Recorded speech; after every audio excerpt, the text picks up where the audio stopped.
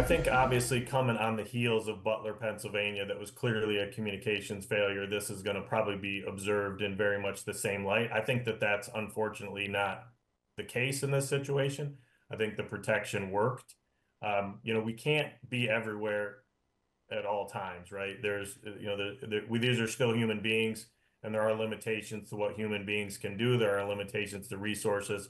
So, in my opinion, having been in that job and knowing how tough it is and the pressure and the demands, right, on an agent from day to day, I see this as a protective, a win. Unfortunately, I think you're going to see that many people are going to see it as yet another failure, and I just don't see it that way. The fact that he's having some protection, right? So he's bringing a vest. He's kind of setting up whether he was kind of caught off guard. He wasn't wearing the vest at the time, so whether he was using it kind of a blocking element, I wouldn't say it was extremely sophisticated, but it certainly wasn't, an amateur attempt. He had made there was some level of planning that went into this. He'd obviously identified a location where he might be able to set up where he could potentially not be observed easily. So I think you're going to find that there was some significant pre-attack surveillance that had been done, knowing that former President Trump regularly visited this golf course and that this would be a likely location where if you caught it at the right time, you might be able to make an attempt. I think obviously on a golf course, it's probably fairly flat, right? Especially the golf courses in Florida tend to not be as hilly. There may be some trees and some other, coverage. He was also on a chain link fence, which would give you kind of some ability to stabilize a weapon if you're actually using the chain link fence as kind of almost a benched position. So with a scope, if he's trained to shoot, that's not, it's a difficult job, but certainly not impossible. I think what they're trying to do in some of these situations is limit the impact on the surrounding areas. So if you see where this course is at, it's kind of along two different, main streets.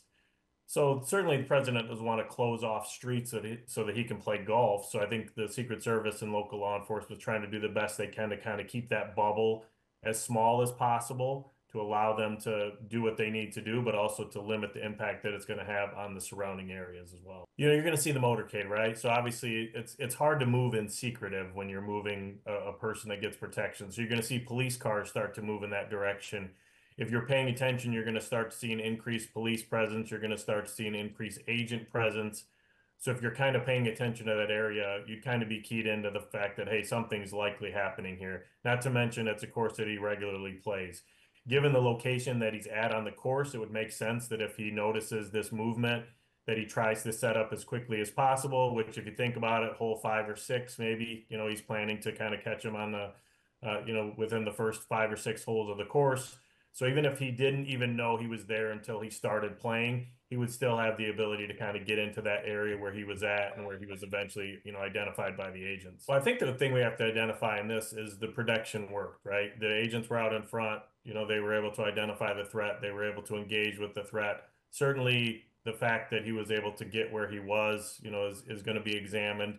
I know that the Secret Service is trying to, increase the number of resources, not only human resources, but also technology resources to really leverage everything that's available to be able to increase their ability to protect by really creating force multipliers, right? You can only hire so many people and get them trained, and there's only so many people that are qualified to be Secret Service agents because of background and because of, the ability to qualify for that position. So to try to do more with less, I know that they're trying to bring in some retired agents to supplement what they kind of have as existing, current agents. So I think since Butler, Pennsylvania, the Secret Service has really tried to increase the level of protection. I believe today they mentioned that they may had doubled the number of agents that they would typically have maybe a year or two ago. So they're certainly increasing the protective tempo. It's just a matter of, you can't eliminate all threats. That's just the reality of the world that we live in.